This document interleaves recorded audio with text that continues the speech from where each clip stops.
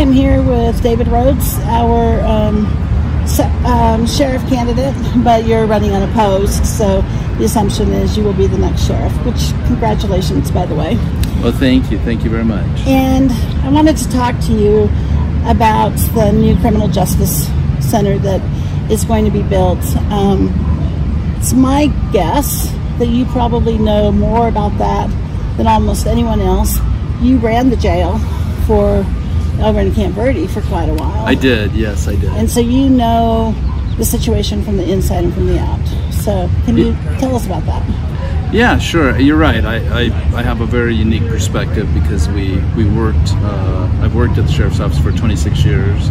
So I had been there when, 20 years ago or more, when the county was under a federal mandate because of overcrowding issues and different problems with the current Prescott jail, design issues with the current Prescott jail, and then I became the jail commander after I was the law enforcement commander, and worked in the jail for about 4 years before I became the chief deputy. And during that time, really during the last 20 years, the need for a new facility, criminal justice facility in the Prescott area, has been a top 5 priority or more for the Board of Supervisors for really a number of reasons. One is because the federal government identified this need, this necessity all the way back 20 years ago to build another facility here in Prescott and to sort of consolidate the courts and the jail. In 2008, the Yavapai County Board of Supervisors hired a consultant. I believe the name of the company was C3, and C3 made a number of recommendations. Again, they concluded that a facility was necessary in the Prescott area. And then again in 2015, the Board of Supervisors hired a consultant named Karen Chin, who came and did an extensive study, and I worked on that study with her, providing her information. And she concluded that a new facility was needed in Prescott. And she also made some other recommendations around diversion and different jail programs to keep the population low. And so we've been working on those for about the past 5 years to address the jail population and keep it as low as possible. A lot of times people are concerned that you have what they're calling low-level offenders in the jail, taking up space that they don't need to take up. Can you talk to us about who's in the jail, how long they're there, why they're there? How many of those people should safely be let out? Sure. There's so many variables to that question because of all the criminal justice partners that we work with, and really the separation of powers in the government, which I think is extremely important to recognize, is that the executive branch, which is law enforcement, and the judicial branch have to work together in concert for this flow to sort of happen. And policies are set by different parties, and then the legislative branch, of course, the Board of Supervisors in this case, they work with us to provide the necessary tools, necessary resources, and sort of represent the people and tell us what's going on. So it's interesting because when we initiated this process in 2015, Karen Chin mentioned this exact thing that you're mentioning now. Who's in the jail and who should be in the jail, and who's safe to let out? Well, we recognized right away that many people were in the jail that were mentally ill or had substance use issues, and a lot of those people were they were suffering from some type of issue in their lives, and they would come to jail, and that just exacerbated the situation. And the first few times that they came, a lot of times they came on very low-level offenses like trespassing, like disorderly conduct, like misdemeanor possession of marijuana or things like that, which we didn't really have many of those cases. But those people were in the jail, and we started looking at how can we help them be successful on their way out the door, because they're getting out and they're going back to the community. And if we don't address, if the system doesn't address that as a whole, we know that they're coming back. They're going to reoffend and recidivate and continue to commit these low-level crimes until eventually they commit a huge crime and they go to prison. So we started working and created a program called Reach Out, and Reach Out was nothing more than reentry planning from the county jail level. Screening people, recognizing what their issues were, and then putting a resource, connecting them with the resource as they left the facility, in an effort to reduce recidivism, an effort to reduce, among that low-level group, and that reduced jail population. So we got to this point where we are now. To answer your question, this is the long way around it, but you have every single day in the jail now, 90 to 95% of the people have been charged with a felony. So you have 5 to 10% of the people that have only been charged with a misdemeanor, or what we would consider, a low-level offense. And so when we start talking about who's in jail, those are the statistics that have been consistent for the last several years. Now, are the people, the low-level offense people, are they there because they're sentenced there? Or are they usually there because they're waiting for the judge to see them, or for bond to be set, or something like that? About 80% of everybody in the county jail, and this is important, the difference between jail and prison. Prison is run by the state, and it's everybody who's been convicted of a crime, predominantly felonies or misdemeanor DUIs, some of them, and sentenced to longer than a year in prison. They go to Arizona Department of Corrections. Everybody else is in the county jail.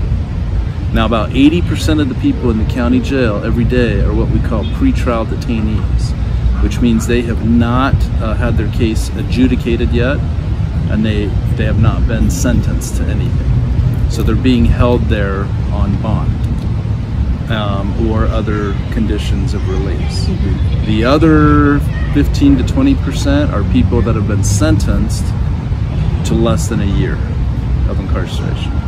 Okay. So the people that are there for the pretrial hearings, they don't stay very long, do they? The average length of stay is about 22 days. Okay. And that includes felonies and misdemeanors. The average length of stay of misdemeanors is about 4 days. Okay. And who makes the decision about how long they stay? Will you as the sheriff make that decision? No, the judge makes those determinations. That is strictly a judicial process. And the county attorney doesn't make that determination either? Ultimately, no. The county attorney makes recommendations as to what release conditions should be, but the final decision lies with the judge. Okay. So, how full is the Camp Verde facility right now? Camp Verde right now, they're running about 450 to 500 inmates as the average daily population. However, because of COVID, the courts have been shut down, very, very limited. We have not been able to accept misdemeanor bookings. There's a lot of what we call, out of custody sentencings waiting to happen. And it's sort of creating, an out of custody means you're in the process, but you're out on bond, but you're going to have to go back to jail. Right. And so, it's creating sort of a situation where there could be a tremendous spike at some point in the jail population when the system gets moving again. Sort of like a dam holding back water right now. So the facility you're planning to build in Prescott, for one thing, right now the current facility that you have is a holding facility only. Is that correct? Yes, it's we accept some bookings there, and we hold people there, inmates there, or in custody people there during the daytime only for court. Okay. And they come right down this hill, and they park right here, and where everybody's sitting over here, and get out, and we walk them into this building here at the courthouse. Is that a security hazard? It's a serious security hazard. A lot of times you don't know who you have in custody, who's been arrested. A lot of them have been charged with very serious crimes, and it's one of the things that we have been concerned about every single day, and we've had issues in the past. with people right here on the courthouse or going into the court, because we just don't have an adequate facility that's safe or secure or efficient. And I think a lot of people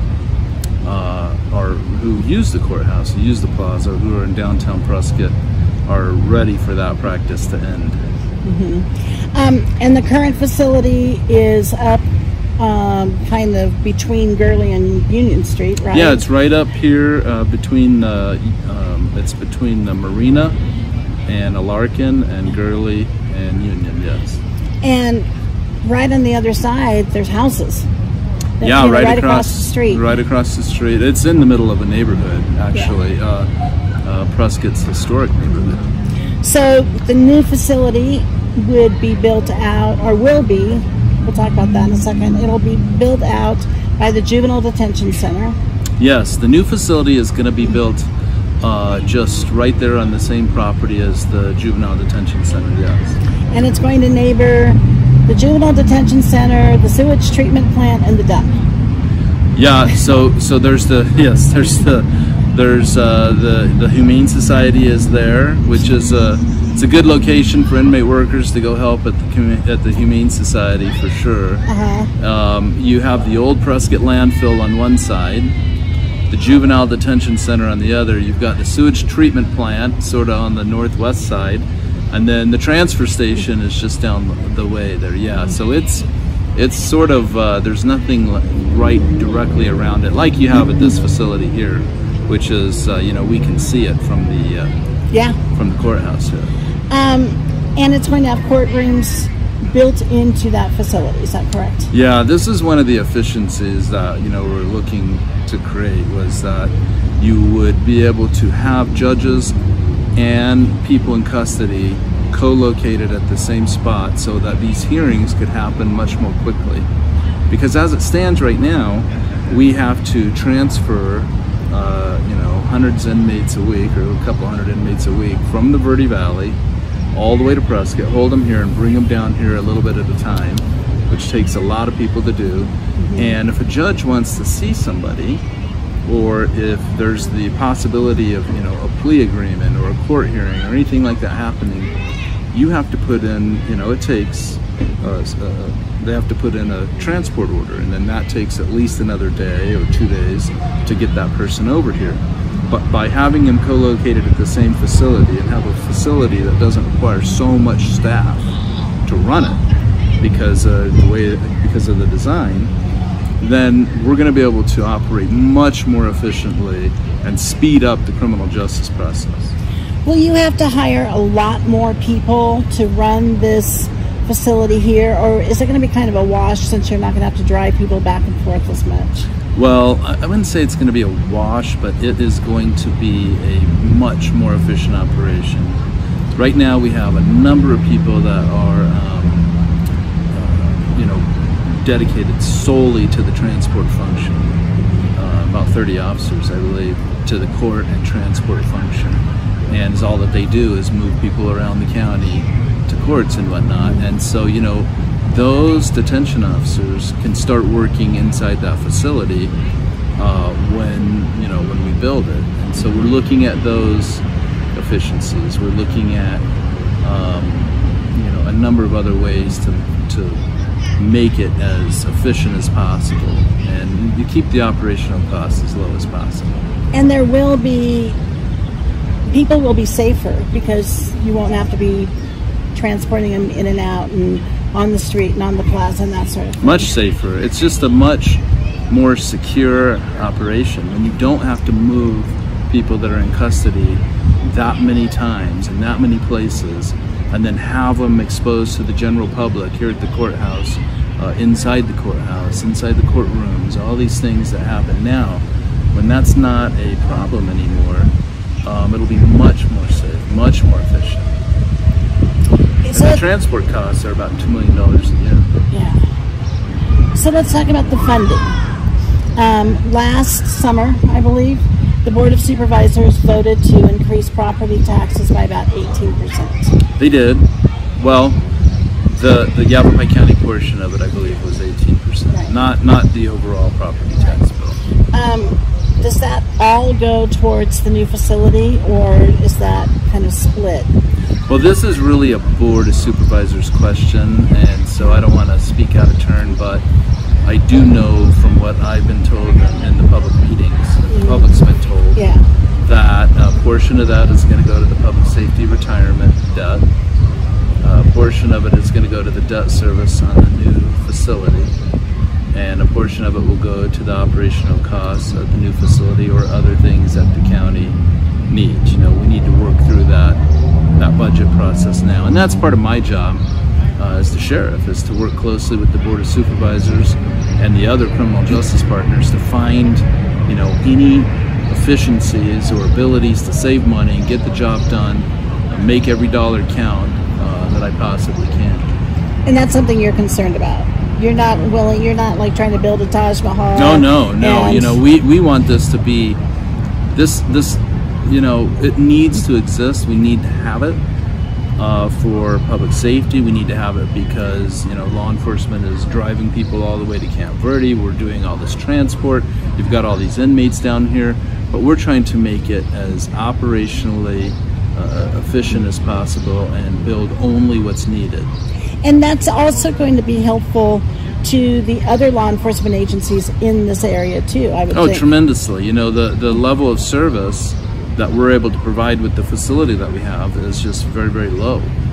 And, you know, and so a lot of times law enforcement has to go to Camp Verde to take somebody to jail over there if we can't accept them here. We don't have medical staff here. We don't have, you know, a lot of the things that would make it a full service jail.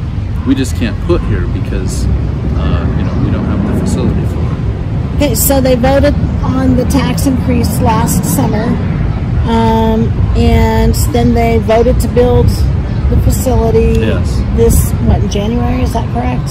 I think they voted to move forward also last summer in August. Okay. Yeah. And then have they received the money from the bond? Yes, I am told that they have, the bonds have been issued, the money is in the bank for the county, and they're moving ahead. Okay, tell me about the restrictions on the bonds. Well, again, this is something that is a Board, the Supervisors issue, and it's they're really the ones that can answer the question. However, I do know from the public meetings that the bonds have been issued in the jail district. Now, the jail district requires that the only thing that you can spend that money on is the actual criminal justice facility, including the courts and the detention part of the facility. And so the money can't be returned for a period of time. I believe it's 9 years that there's a call where the county could refinance or could pay it off. So they have the money to build the facility, and if they don't build the facility, they still have to pay for it, I guess, is where they're at. Okay. And it cannot be used to build a park or something like that. It has to go... That's my understanding, yeah. Okay. Is that it must be used for this facility. So it's a done deal. Well, you know, I suppose that anybody could or somehow things could change. I don't know, but I think that it would be very difficult to make that change right now, because it would mean, you know, spending millions of taxpayers' money, including the interest on the bonds that have been issued. There's the architect costs, which I think are about $3 or $4 million. The $3 or $4 million that have been paid to the construction management company, all the site prep that has been done. You know, there would be a significant amount of money, I would guess around $10 million, that will have just been thrown away if the county decides not to build this facility for some reason. Plus the interest they'll be paying in the Plus the interest that they would be paying. Until the loan could be called. Yep. Okay. So, all right. Let's talk about... I wanted to say something real quick about that. You know, I recognize that there are people that are concerned about the facility and the cost and the tax and the location, and I'm very sympathetic to that. You know, everybody's got their opinions and whatnot. This wasn't something that was decided quickly or overnight or, you know, in the darkness or, you know, in some back room. These were many public meetings, that the board had study sessions, that the board had the Karen Chin report was a public meeting. Everything leading up to this conclusion, including, you know, the location, the city and the county agreed on this 20 years ago. And when they made this swap, and you know, everything has been leading up to this for a very long time. And as much effort as we could at the sheriff's office by going to public meetings, by doing different things, putting out, you know, fact sheets, going to all the board meetings, taking questions, talking to the public there, to make this a public process and get public input, that was very important, and we worked very hard at that. The county worked very hard at that. The board did. Okay, so what about, you know, a lot of suggestions have been made for dispersion or you know, some sort of a alternate plan besides just keeping people in jail. And I know that you said that since 2015 you've looked at a lot of programs and you've put some in place, and talk to us about that. Well, diversion and release coordination are two of the most important things going forward for the criminal justice system, in my opinion. And it's all it really is. It's not that complicated, but you know, if you arrest somebody or somebody's arrested and they're in jail, learning a bit about them and what they're, you know, really what do they have some issues, whether they're mental health issues, whether they're substance use issues, whether they're you know, homeless issues, transportation, employment, income. Do they have some things that are going on that led to some behavior that probably led to their incarceration? And if you can do something to connect them with the right resources on their way out the door as they're leaving jail in an effort to reduce recidivism, well then why wouldn't we be doing that? That's exactly what people think that we should be doing. Right. So when we started working on this, the state had a great, they had just created a great reentry plan, prison transitions program. And they were funding it at about $15 million a year and releasing, you know, a number of people back into, you know, back through their transition program, which is just reentry planning. And you know, we have a great reentry coaching volunteer group here that works through MatForce that took a lot of these people coming in and, you know, coached them into the community. The thing about prison, though, is we looked at, when I was in the jail as a jail commander, I thought, man, we've got to do some reentry planning here. I walked the halls of the jail every day, and I got to know a lot of the inmates that were there, a lot of people that were there in custody, and I got to know their stories. I got to know how long that they were there. I could tell you stories that just shouldn't have been happening. You know, people that were in jail on a $500 bond for misdemeanor, and they were there for 60 days. Yeah. These were not the way that you can, you know, make meaningful impact in people's lives, which is what the system's supposed to be doing. So we created our own reentry program at the jail, and it's very different than prison. And the difference is, in prison, you know when somebody's getting out. So you have 30, 60, 90 days to sort of make plans for that and, you know, figure out what's going on and do screenings and find them jobs, works, these things. But at the county jail, a lot of people are getting out in 24 hours or even less sometimes. But they were being arrested. That's the low-level offenders that we talked about earlier, and they're getting arrested for the very first time. But nobody really knows what issue that they have that's driving that behavior. And I give you, you know, we have tons of examples. But one of the first ones that I remember was a 19-year-old young man that got booked into the jail on a Friday evening for shoplifting at Walmart. And he gets out the next day about noon, and nobody knew that he was a heroin addict. Nobody knew that. His chances of recidivism are 100%. We missed that opportunity, and that is something that we never wanted to do again. It was miss that opportunity to say, whoa, time out. There's a bigger issue going on here. We need to get you into substance abuse treatment now, not after you've committed 4 or 5 more offenses. Now. So that's when we created Reach Out, and Reach Out was essentially, it worked like this. We took reentry planners and coordinators and we put them in the jail, and we said every single person at the time of their booking, you screen them for behavioral health issues, including substance use or other determinants of health, and you connect them with treatment or other resources, including housing, transportation, educate their families, whatever you can do, even if they're getting out the next day. We don't miss anybody. We started this program and we went to the state, to the legislature, and to the governor's office and said, look, the counties, you're spending $15 million a year for reentry planning from the prison, and that reentry planning is, you're only taking in about 19,000 people a year and you're releasing about 19,000 people a year.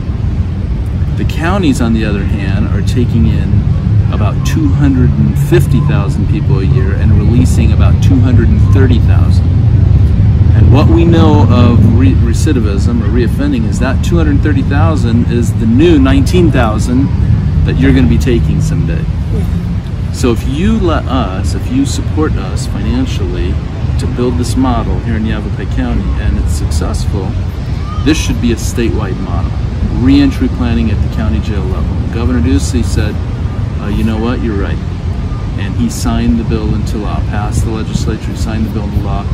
Yavapai County has been getting, the Sheriff's Office has been getting money to do this reentry planning that we use to hire coordinators that work for the Sheriff's Office. We also went out and asked NAU to do a study on this pilot project and to report out independently on the outcomes and if it's working or not, you know, because if it is, we want to know. I want it to not just be us saying that it's working.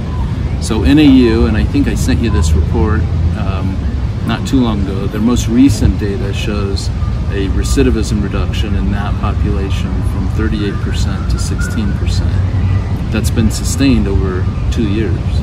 So we're having impact. During that time, the jail population, which was trending up every year, has dropped 10% year over year, and now we're in our third year of that. So we have reduced the jail population by connecting low-level offenders with services. We've reduced the jail population and reduced the trend without letting people out of jail that shouldn't be let out.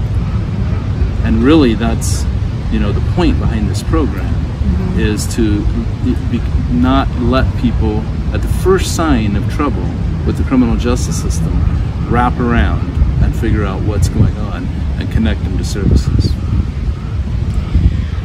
Now, I'm sorry, you asked about the governor's. So the governor just, the prison transition program was about to expire, or it was set to expire. It needed new funding this year, and because of the crisis with COVID, the legislature they adjourned early without addressing that issue. And on the day it was going to expire, July 1st, he signed an executive order to extend funding for that program, which signals a commitment, I believe, to, you know, what we're seeing going forward in criminal justice reform. We're not talking about sentencing reform and letting dangerous criminals out of jail. We're talking about connection to services to reduce recidivism. That's really what we're talking about. It's a great step, though. It's a fantastic step. You know, it's worked, and a lot of people, so many people have come together to make this happen. All of our criminal justice partners here in Yavapai County, you know, the judges, the county attorney's office, public defender, the board of supervisors, everybody has stepped up to support this because it's what the community expects. Right. So the new criminal justice center will also have some mental health facilities there. Yeah, it's going to have a transitional facility there, and so what that means is that release coordinators will be able to go out of the jail. So people come in, they get screened. Release coordinators can go after, when they're being released. Now we know, we have some information about them. They go over to the release center, which is the out of custody, you know, mental health facility, and there You know, anybody that is involved in their treatment or services beyond that point that doesn't really touch the criminal justice system, they come into that facility. That's where that happens. Okay. That's where those connections occur. So that's not going to be part of your responsibilities, but you're making it easy to happen. Yeah, it has nothing to do with the jail or anything exactly, though.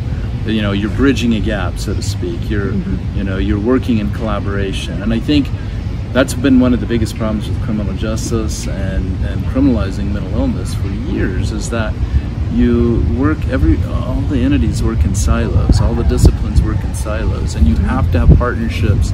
You have to have people that work together, you know, lay down their ideology, lay down whatever, and recognize that they can do something that could make someone else's job easier, that has an impact for public safety. One of the things I'm hearing, though, as you talk, you're not looking at the jail population as just a bunch of really horrible, terrible, bad people. You're looking at them as human beings. Well, they are human beings, you know, and there are a lot of people in there that have done some stuff that they need to go to prison for, and I want to make that perfectly clear, you know, that murderers, child molesters, people, you know, child pornography, rapists, people who burglarize people's homes, you know, serious thieves, or, you know, fraudsters. Of these people who are very cognizant and aware and intentional, or whatever, you know, however they got themselves in their situation, they're going to go through the criminal justice system, and, you know, if they're found guilty, they need to go to prison. But what we know about recidivism is that a lot of these people started out at the lower level. They started out, you know, committing crimes that were just public nuisance crimes or whatever, and that maybe if somebody could have done something to help them at that point, they wouldn't have became the murderers and the whatever. They wouldn't have ended up going to prison later. And so that's what it's about. And, you know, I mean, I'm a 27-year law enforcement guy, and, you know, we're not going to tolerate, this is about public safety. The end result of this, people ask me all the time, why should the police or the sheriff be involved in decriminalizing mental illness? Isn't that for the courts and the, you know, the behavioral health providers or whatever to do? And I said, no, you know, our primary focus in law enforcement, number one focus, is public safety, protection of life and limb and property. And if you know that you can do something that prevents crime, because crime prevention is what law enforcement's all about. If you know you can do something that prevents crime, then you need to do it.